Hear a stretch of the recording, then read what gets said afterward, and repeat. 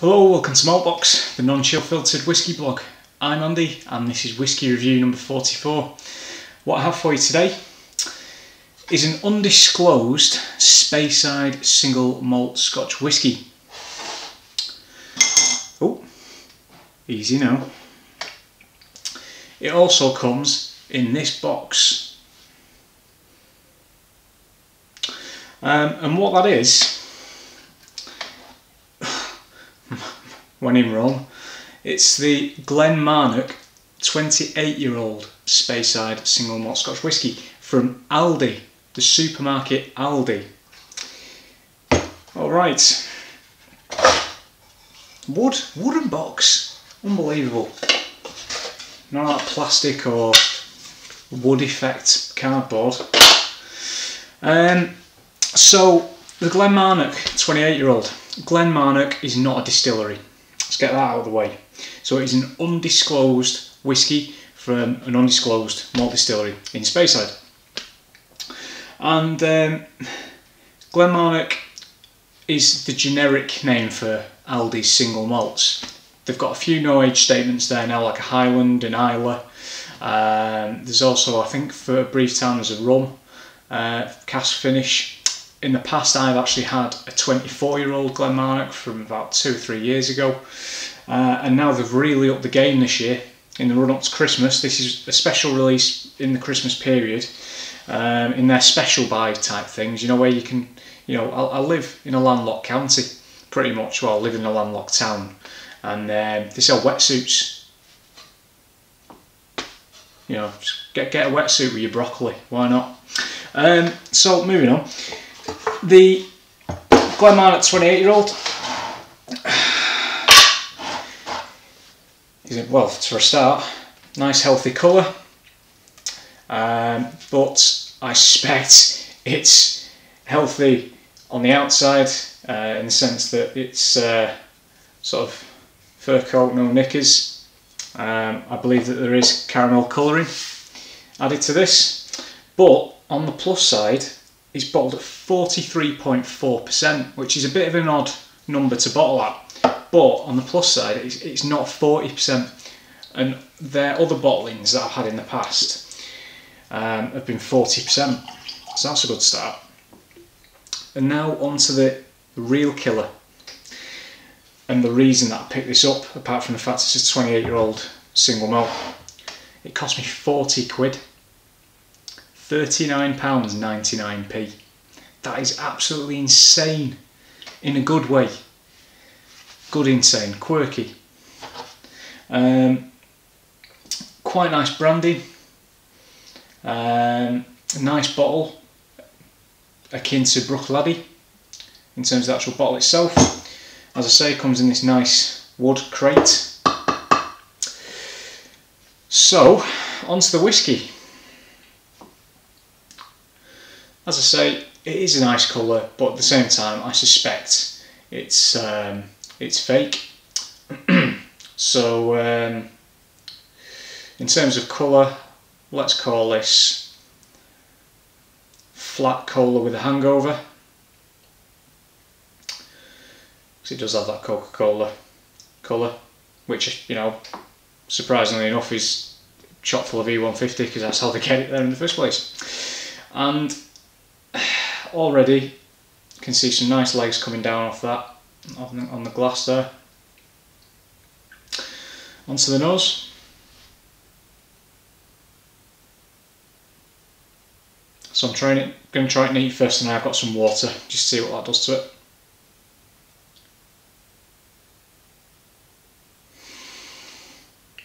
Initially it's quite dusty, so think of like a dusty old wardrobe, like a solid wood wardrobe.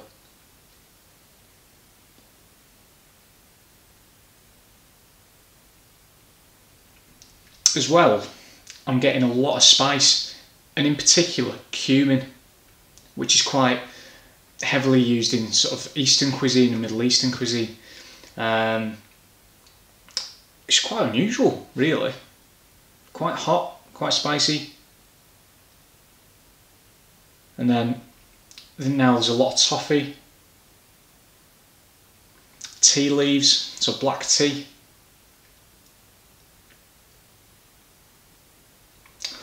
like a chocolatey note in there, but a nice sweet, dry, chocolatey kind of profile. So think like Nesquik chocolate powder.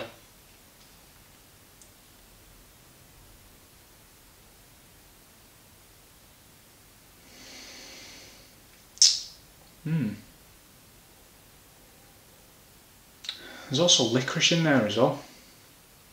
I mean, there's clearly a lot of sherry influence in there as well. It's sweet, it's quite dry, very good start, really, really nice nose. And just on the back then I got a little bit of cream soda.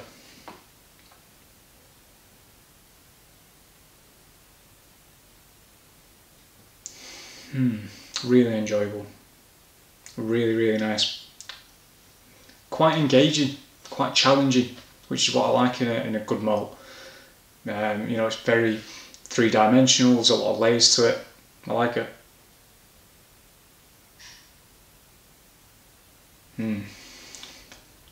Toasted tea cake or fruit loaf, like toasted fruit loaf. Onto the palate now.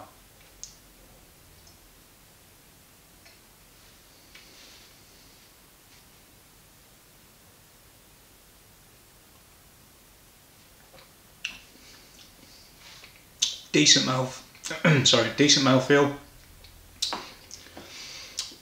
Not amazingly oily, but it's certainly not thin and watery.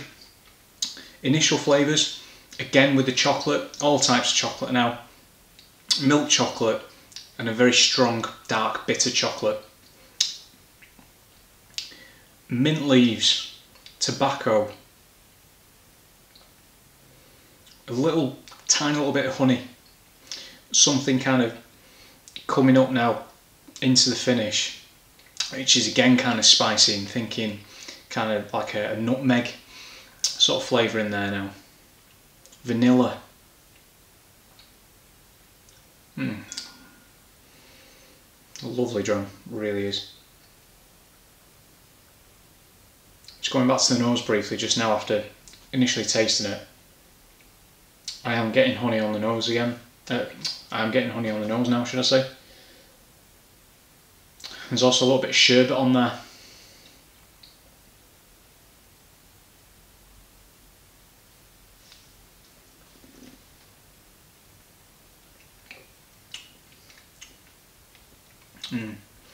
Chocolate gatto, or Black Forest gatto.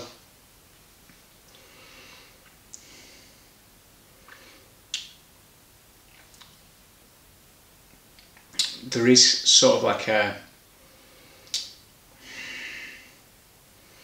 kind of a little tiny bit of like orange peel in there maybe. Finish, quite long, warming, not very drying, it's not too bitter, it's quite, the finish is, to be fair, quite sweet. Doesn't have a lot else going on, but it's very satisfying. Brings it to a nice conclusion. What a good drum that is. So let's try it with water now. See how much that's fine. I'm only going to put a teaspoon and a half in. See what that does. So while that's opening up, as I say, this is in stores at the moment. Well, when I'm recording this review anyway, in the couple of weeks running up to Christmas. Unfortunately, it took me a little while to find. I work in the city centre of Manchester, and their main store in there was cleaned out long ago, probably stolen. It took a little while to come into store in my nearest shop. So you know there was a little bit of waiting involved, but 40 quid. £40 for a 28-year-old single malt. I mean, even by, you know, Aldi standards, that is cheap. There are some theories from the blogger Artie online. There is mentions of potentially being Glenfarclas, mentions of, well, that was actually my friend Sean. We were having a discussion trying to figure out where he was from, and he suggested it might be Glenfarclas or possibly Aberlour. Thinking probably more of the latter, but we'll never know, I suppose. And that is one of the reasons why they can actually sell it for such a price, because they don't disclose the distillery on it. And I mean, if you think about what could you get from an official bottling for 40 quid? Let's have a look. I mean, Aberfeldy 12 in the corner over there, that's normally about 40 quid, 35 quid. You've got Compass Box Spice Tree, that's 40 quid. Laddie 10, second edition. It's a bit more now, actually, that's about 50. Highland Park, it's a bit cheaper than that. Lefroy 10, Kilholman Mackay Bay.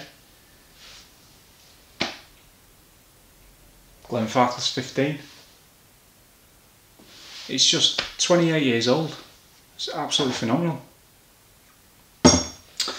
So, back onto this now with a bit of water.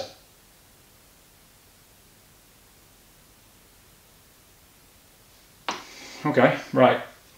Initially, it's very, very creamy. Really, really creamy, like vanilla custard. But straight away, cutting through that, a lot of lemon peel, a lot of lemon rind. If you know, you or your partner or whoever is making a Christmas pudding or Christmas cake at the minute, and they're there, you know, like putting the lemon on the cheese grater or the grater grinder, whatever you call it, you've sort of like got this like lemon note and lemon sort of smell that just won't leave. And it really does stand out. Again, I know I mentioned cream soda without the water on the palate, and I'm getting it on the nose now in this.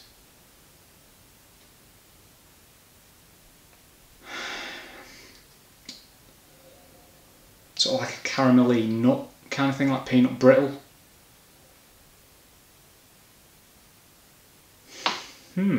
And a little touch of menthol, which kind of goes back to the mint leaves that I mentioned earlier.